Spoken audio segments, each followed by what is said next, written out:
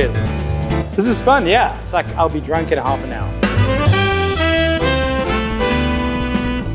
It's cocktail hour, which means it's somewhere between 12 p.m. and 12 a.m. And Negroni is my favorite drink at the moment, so I'm going to show you how to make a premixed version you can keep in the fridge for any emergency, and also how to make a Negroni punch for a party.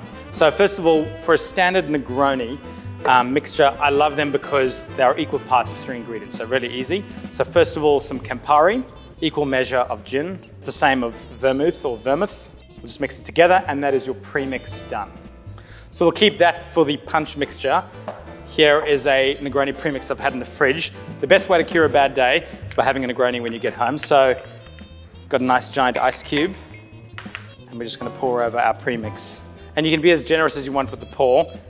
And then just to finish it off, you can either do a slice of an orange or get a bit fancy, and we'll just do some orange rind to give it a bit of a twist. Loosen up those oils. And final step, drink. The best.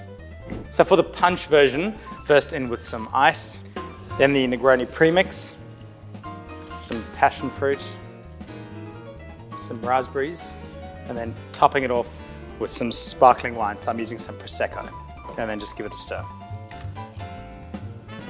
And then we're ready to pour. Cheers.